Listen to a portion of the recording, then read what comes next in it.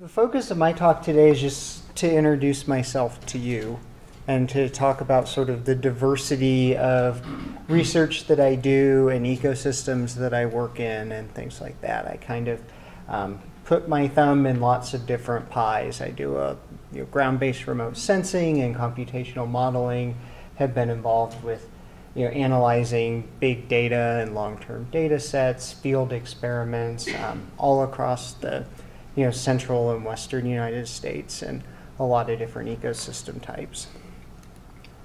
So I grew up in Kansas.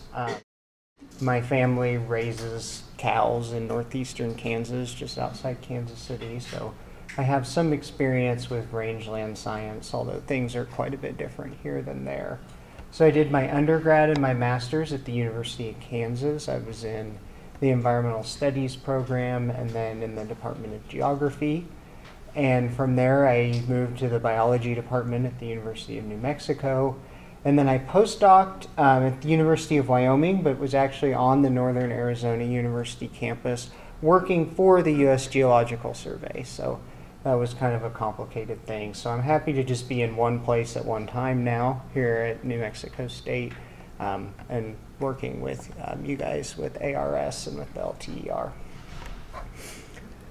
So my research interest is really how biophysical interactions operate through time to influence the things that we see on a landscape or how we know that a landscape works.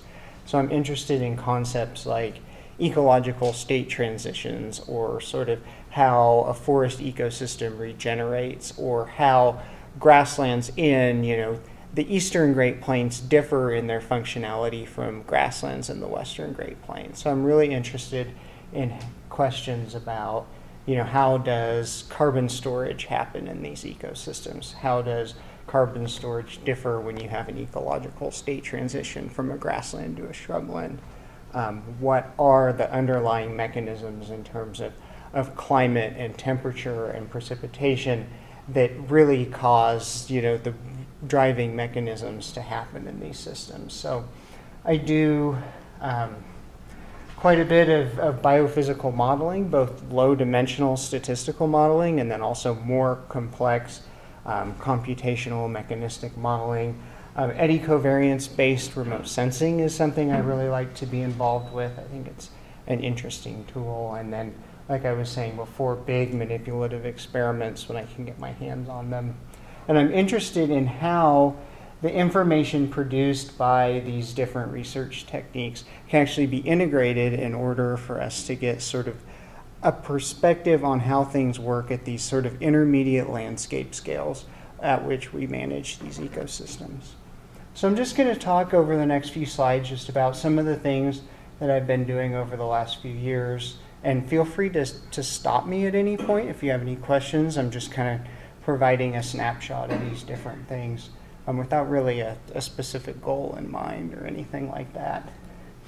So one of my dissertation chapters a few years ago, I was working at the Sevieta National Wildlife Refuge in the former LTER there, was to use sort of long-term above ground and below ground productivity data and eddy covariance data, soil moisture data to sort of tease apart how does the interaction between gross primary production, which is carbon going into a system, and ecosystem respiration, which is the carbon going out of the system, differ between sort of at the Sevieta, there's this border between established, 50 to 75-year-old creosote shrubland and mixed grassland of blue and black grama. And in this research, we were able to sort of better characterize how even at, so we're looking at soil moisture on the x-axis and, Bowen ratio, which is just energy partitioning in the system, and then different carbon flux dynamics in these systems. How does, when it's wet, how does net ecosystem exchange in a grassland essentially sequester more carbon than that of a shrubland? But then as you reach somewhere around 12% soil moisture that's normalized between these systems, how does that shrubland go towards being a greater carbon sink than that grassland. And what does that mean over multiple years of climate variability? Well, ultimately what we discovered is sort of the proportion of wet and dry years through time creates a situation where a creosote shrubland continues to sequester carbon as above ground biomass, whereas a grassland alternates between a source and a sink from year to year. And one of the major components of that, at least in that northern grassland, is we actually will see when grasses desiccate that they can actually be essentially cooked by radiation from the sun, and they can lose carbon as an aerosol.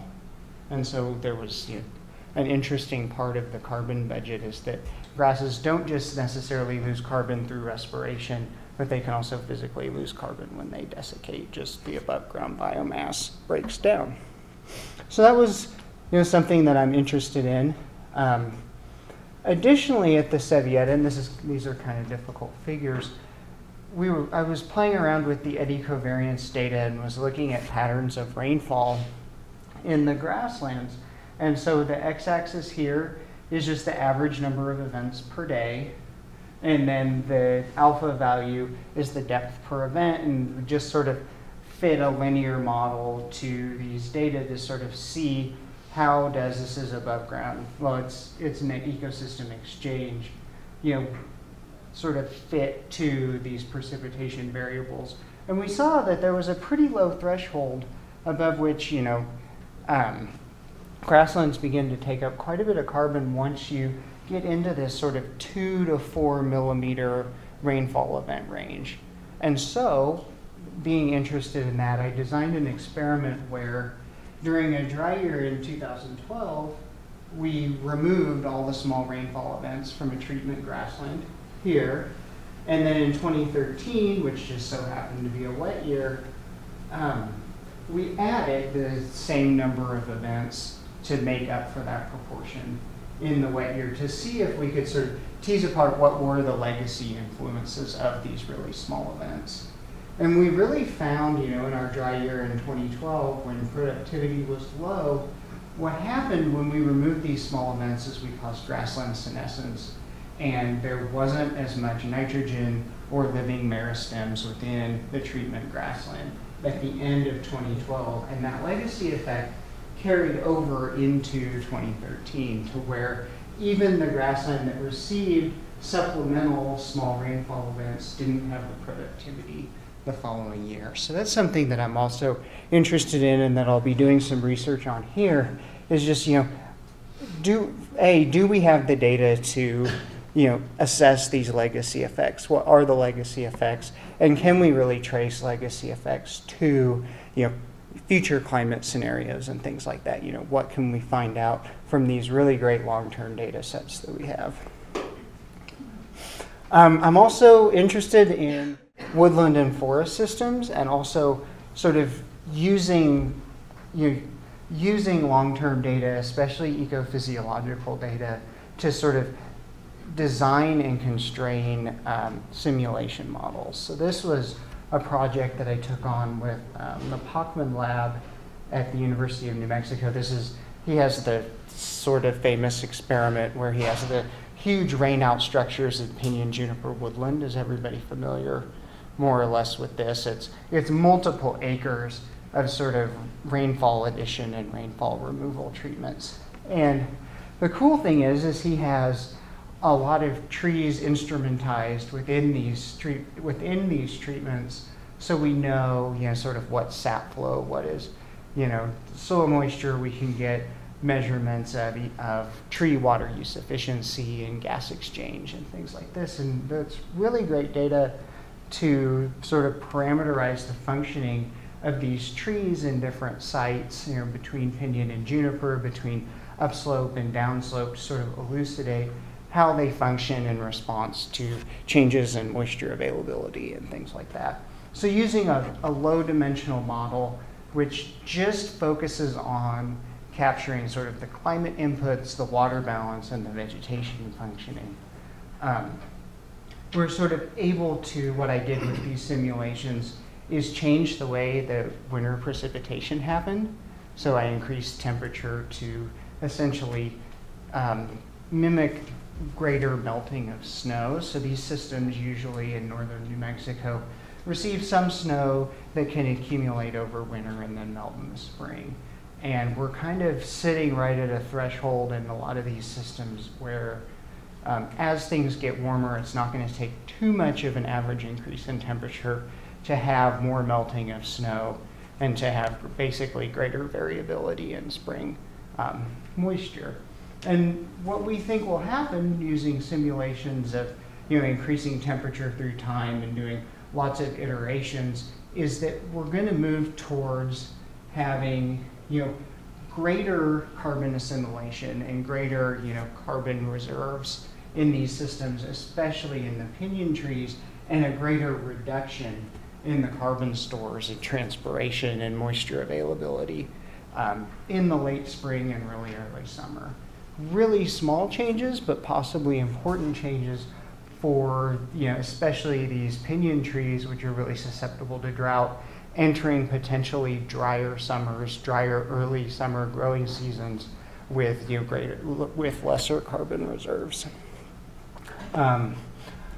A lot of my postdoc research has also been on trees, and specifically, I talked about this when I was here in July, focusing on using sort of more of a high-dimensional land surface ecosystem water balance model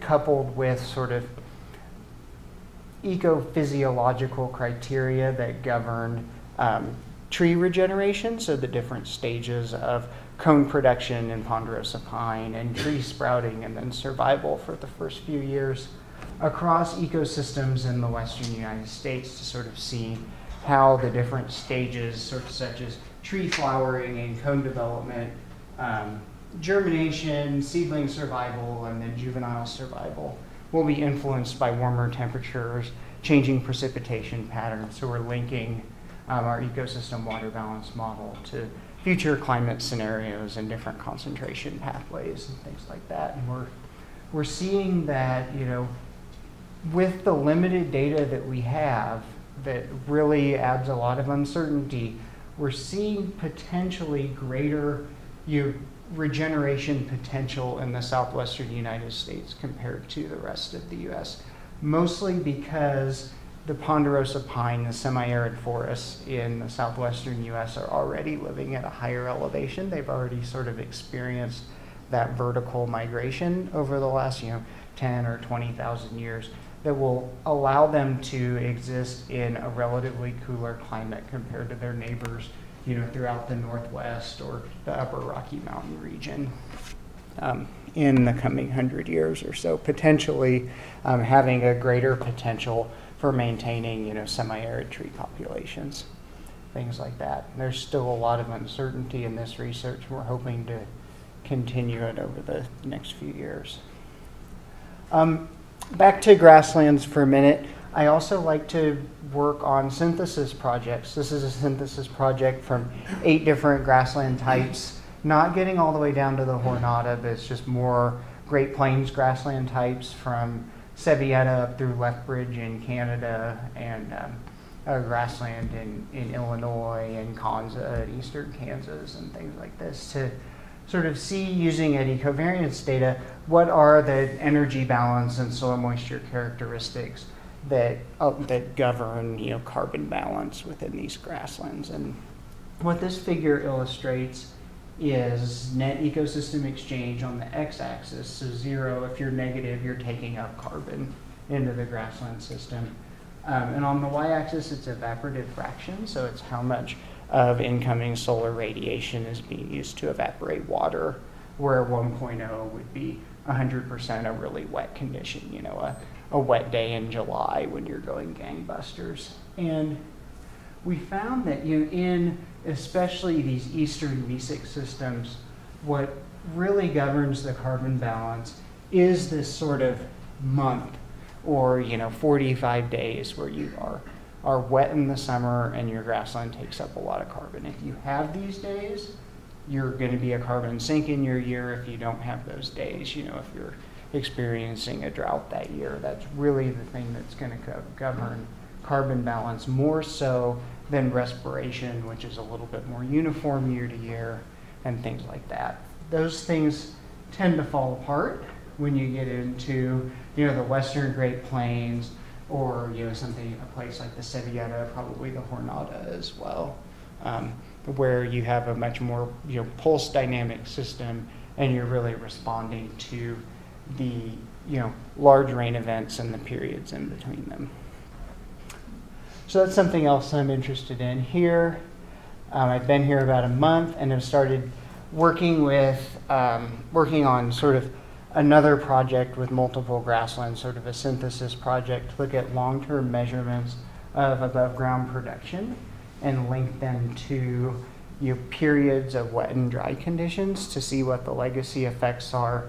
And this figure is showing mesic grasslands, where we're looking at the growing season precipitation anomaly and consecutive wet and dry growing seasons. In mesic grasslands, we're doing this for semi-arid and desert grasslands as well. And just seeing, what are the variables. We haven't measured that many. We have precipitation and above ground production.